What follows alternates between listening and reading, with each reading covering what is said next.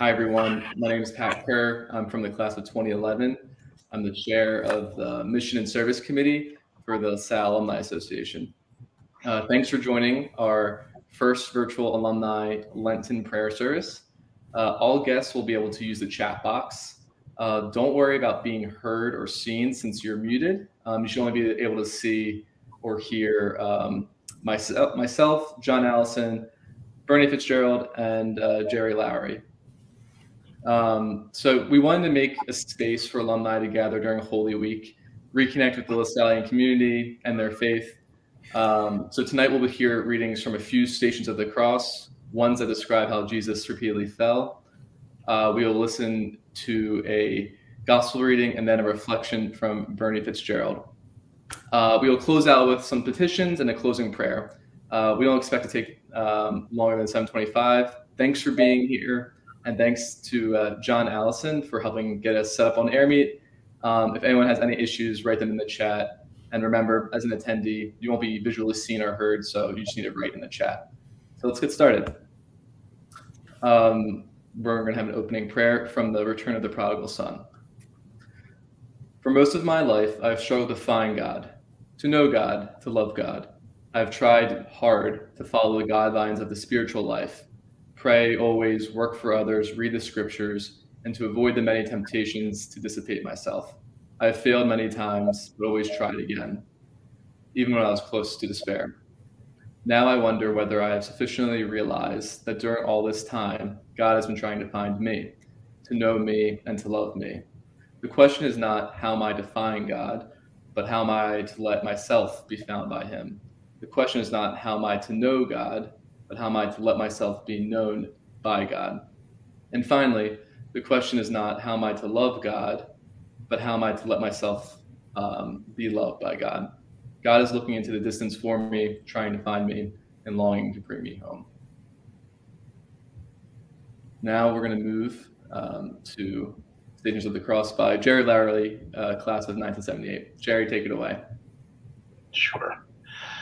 The third station of the cross. Jesus falls for the first time. Let us remember the first time when we gave into temptation and sinned.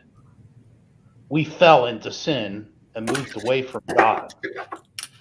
Let us repent and ask Jesus for his forgiveness.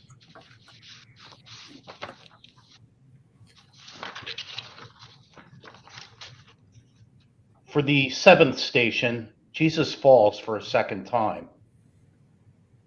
We often feel sorry and repent for our sins. We again fall into temptation, then forget everything pretty soon. We go back to our sinful lives, falling into more, ever deeper sins. Let us surrender our hearts to the Lord and be truly repentant and sorry.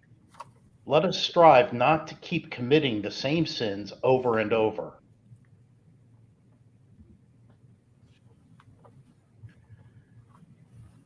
In the ninth station, Jesus falls for a third time. Let this be the last time that we sin. Let us make our hearts strong and pray to Jesus for strength to fight the temptations of Satan. Let us become closer to God during this Lenten season through fasting and prayer. Thanks, Jerry. A reading from the Holy Gospel according to John. I am the good shepherd. I know my sheep, and my sheep know me. Just as the Father knows me, and I know the Father, and I lay down my life for the sheep. I have other sheep that are not in this sheep pen. I must bring them also. They too will listen to my voice, and there shall be one flock and one shepherd. The reason my Father loves me is that I lay down my life, only to take it up again. No one takes it from me, but I lay it down of my own accord. I have authority to lay it down and authority to take it up again. This command I received from my Father. The gospel of the Lord. Praise you, Lord Jesus Christ. Thanks a lot, Jerry. Now we have time for reflection, and I'm honored to have former homeroom teacher, history teacher, Bernie Fitzgerald from the class of 1977 share a reflection. Patrick, that intimidates me. I just need to tee you up a little bit. I'm just here. I honestly, I appreciate you suggesting me. It's the only reason I feel qualified to reflect is, the respect I have for you and for Lou to give me this, the ability to speak on, on the Jesus's journey during Holy Week. So it occurred to me throughout, and I actually participate in whole Good Friday services every year, and I'm a lector at either St. Alphonsus or St. Joseph's in Salle. And of course, it's hard not to reflect on the Passion and on Holy Week when you're involved in that. And one of the things that occurs to me is that he enters Jerusalem on Palm Sunday, and he is celebrated. He's triumphant. People are throwing their clothes on the ground so he doesn't, or his donkey doesn't have to walk on the dirt. The palms are being thrown also, so he can walk on greenery. And he's triumphant. He's the son of David. He's the prophet. He's the healer. They're just, it reminds me of a parade for him. 4 days later, in that same town, they're calling for him to be crucified. Crucify him. Crucify him. Crucify him. And I'm wondering and reflecting on times in our life that's similar to us. When we, as a gentleman, take on a role or maybe have an accomplishment or achievement, and we're celebrated and told, all the accolades that we are. And then once we take on that leadership, that's a tough spot. There will be those, because of either envy or disagreement, there will be those that will criticize us and question us and mock us because we have a spot. If we are at work and get a promotion, or in the community we're elected or being given a position, or in the home when you are deciding to be a parent, you take on this position of leadership that you're now open for criticism. How do we handle it and stay the course? If you have people's best interests at heart and other people's, and you're well-intentioned and you have love in your heart, then you can stay the course no matter what the criticisms are. And that's like, and if you're prayerful, there's times as a parent, I've been a single parent. And as a single parent, there are times where I felt I could do no wrong. No matter what decision I made, the people that relied on me for that role just needed me to be right. And then it came upon a time when I was a step parent. And as a step parent, I felt there are times where I could do no right. No matter what I decided, there was, criticisms.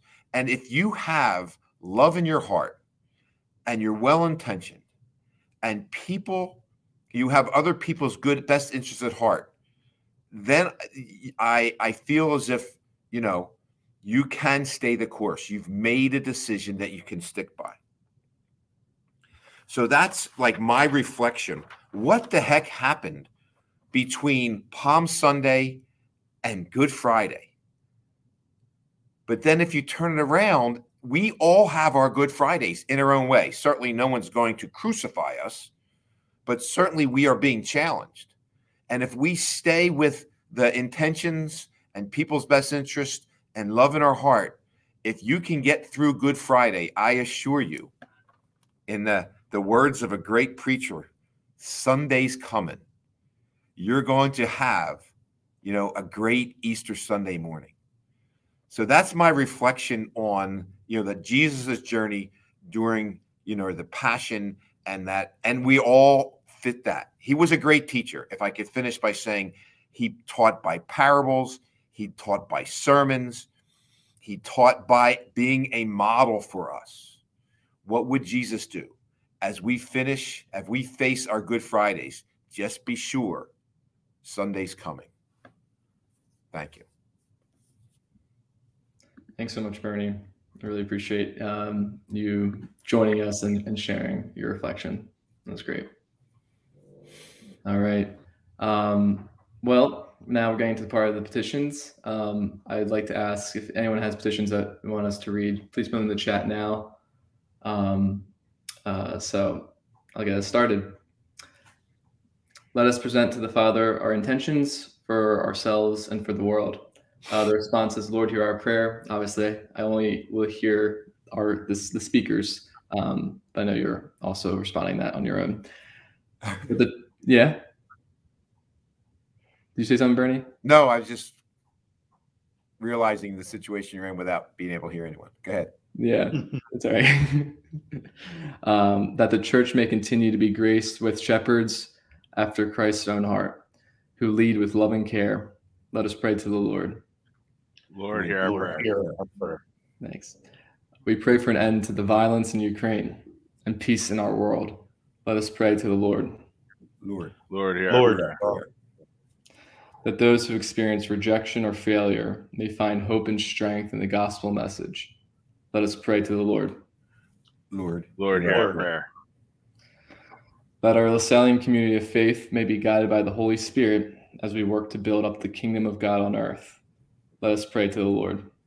Lord, hear our prayer. That those who have died, especially those in our Lasallian family, may be welcomed into the peace and happiness of everlasting life in heaven. Let us pray to the Lord. Lord, hear our prayer. And if anyone has a special attention, please feel free to enter in the chat again or say it to yourself this time.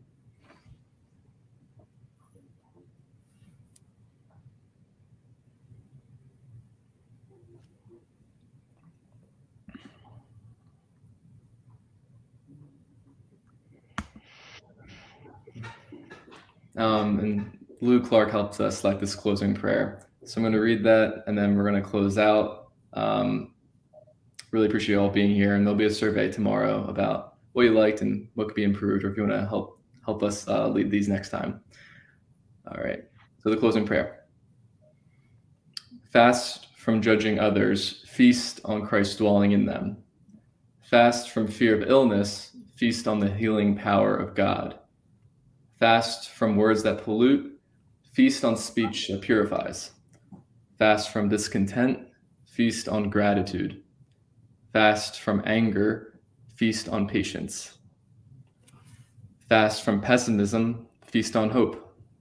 Fast from negatives, feast on encouragement. Fast from bitterness, feast on forgiveness. Fast from self-concern, feast on compassion. Fast from suspicion, feast on truth. Fast from gossip, feast on purposeful silence. Fast from problems that overwhelm, feast on prayer that sustains. Fast from anxiety, feast on faith. And let us end, as we end all things at LaSalle, might be a little bit for some of us, but St. John Baptist de LaSalle, Pray for us. live Jesus in our hearts. Forever. Great. Thank you so much for being here. Really appreciate it. Thanks, Bernie, for your Great reflection. stuff, guys. Thanks, Jerry. Thanks, John. You're welcome. Thank you very much. Have a happy Easter. Happy Easter, everyone. Yeah. Happy Easter.